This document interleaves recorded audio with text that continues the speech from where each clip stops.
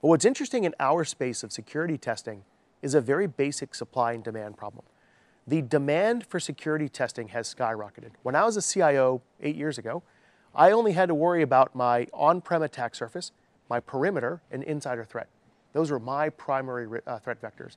Now, if I was a CIO, I have to include multiple clouds, all of the data in my SaaS offerings, my Salesforce account, and so on, as well as work from home threat vectors and other pieces. And I've got regulatory compliance in Europe, in Asia, in the US, tons of demand for testing, and there's just not enough supply. There's only 5,000 certified pen testers in the United States. So I think for starters, you have a fundamental supply and demand problem that plays to our strength, because we're able to bring a tremendous amount of pen testing supply to the table. But now let's flip to, if you are the CEO of a large security company, or whether it's a consulting shop or so on, you've got a whole bunch of deferred revenue in your business model around security testing services.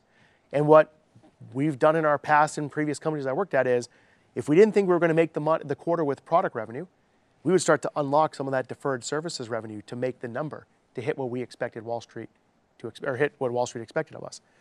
In testing, that's not possible because there's not enough supply, except us. So if I'm the CEO of an MSSP or a large security company, and I see a huge backlog of security testing revenue on the table, the easy button to convert that to recognized revenue is Horizon 3.